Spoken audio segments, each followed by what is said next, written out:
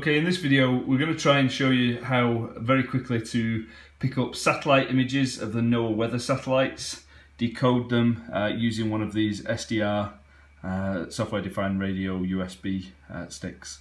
So we're going to go through everything you need. We're going to go through building a very quick, very cheap homemade antenna, and then hopefully you'll start being able to use the software to pick up your own images. Okay, here we go.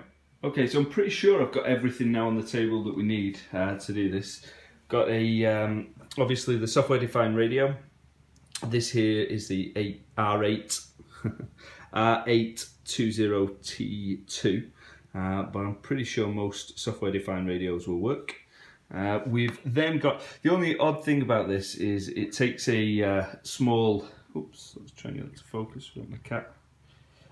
It uses a small focus. That's it. Uses a small is it MCX connector, which is really tricky to kind of find anything that will fit in there. So the only thing that I have bought on top of that is one of these converters. So it's the MCX plug fitted to a male standard IO. I forgot the name of that. I'll put it on the screen now. Adapter, which is then compatible with most antennas, but like I say, we're going to build our own anyway. So okay, so we've got the radio, we've got the adapter, and then we need to build an antenna. So to build an antenna, we need two pieces of copper or aluminium wire. I could have gone out and bought some, but I wanted to get going with this as quick as possible. So I had some of this very, very thick copper electrical cabling in. I stripped out the center core, and I've just used 2 lengths of that for the actual dipoles for the antenna legs, and then to put those together, I've just used one of these or a couple of these standard connectors to actually fit the lot together. So first thing is we're going to build our antenna, because we're not going to be able to do anything if we don't have an antenna to actually pick up the signal. Okay, here we go. Okay, so here's our antenna. What we did is these legs from the end of the wire, up until where that wire meets the connector should in theory be 53.4 millimeters. I'm nowhere near as accurate as that.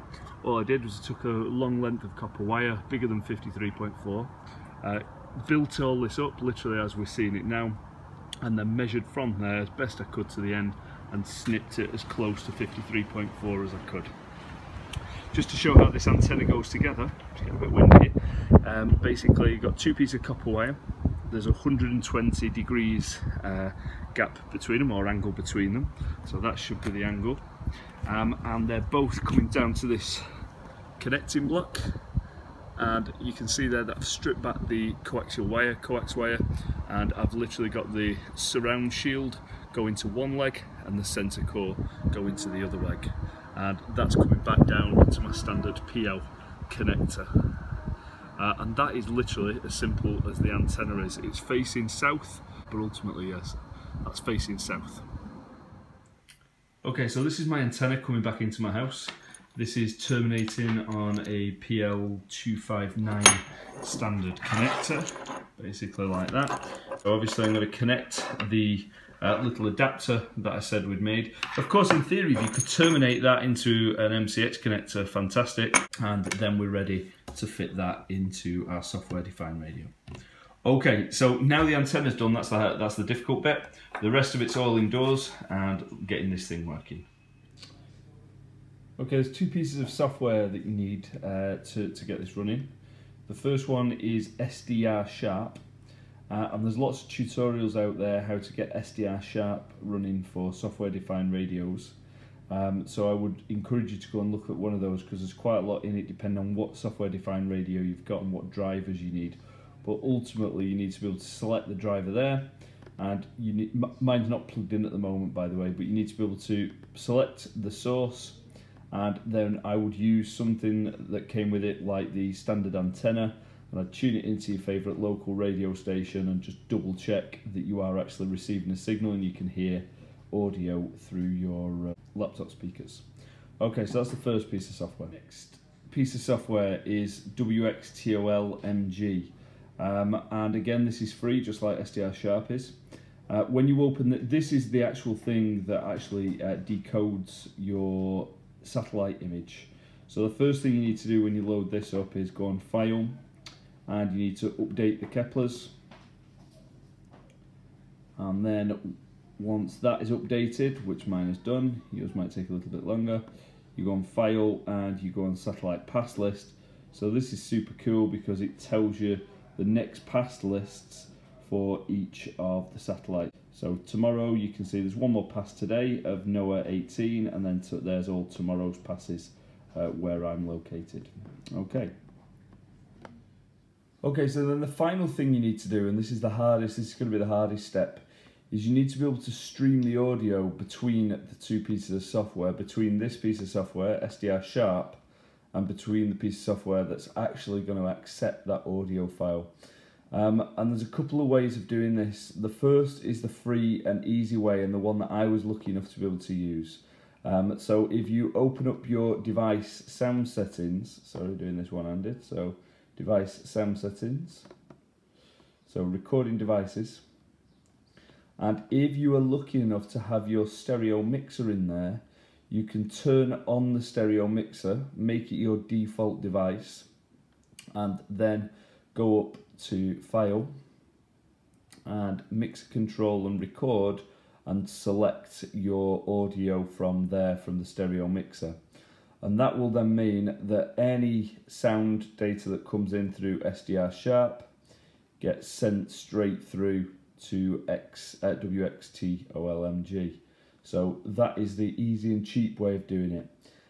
I don't fully understand the ins and outs of it, and I'm going to be honest, this is where you might have to do a little bit of research, but I believe Windows stopped doing this as standard, having a stereo mixer. And I know on this computer it was hidden, and I had to bizarrely add some register information to get it back again, and then it came back without a problem. So it is there on most computers. If, however, you can't get the stereo mixer working for your computer, and I couldn't possibly go into all the different ways that you do that for all the different models of computers, so you'll have to research that yourself, but if you cannot get that working, the other option is to use virtual audio cable. I've not used this, but I do know that other people have used it successfully. I also believe it is not free, and I think it costs a few pounds, maybe £3, £4, £5.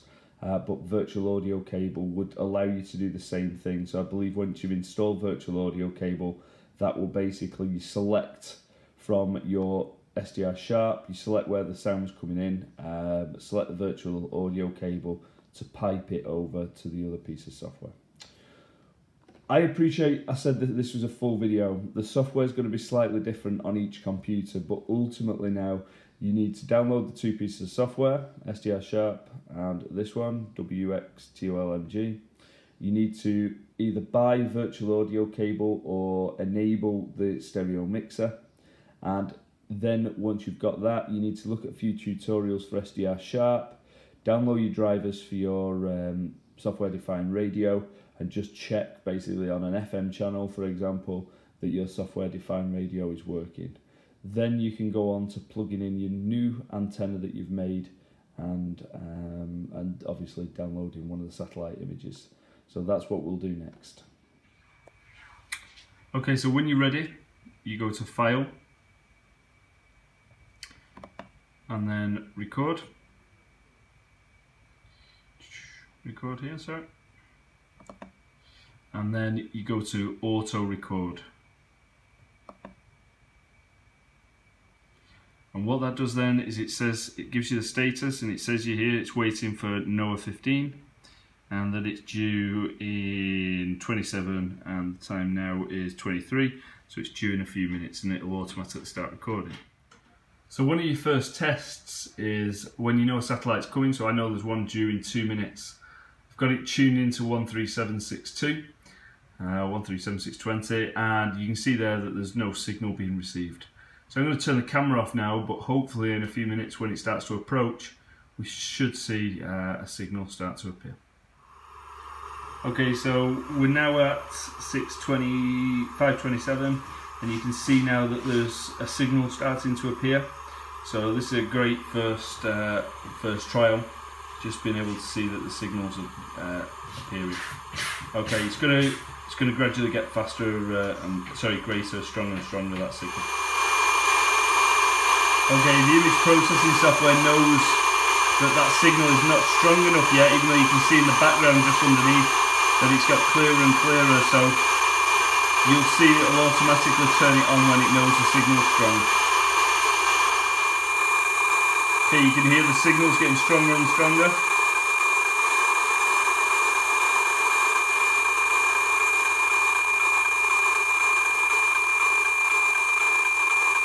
So the satellite's coming more directly overhead now, and hopefully that image should start improving in quality.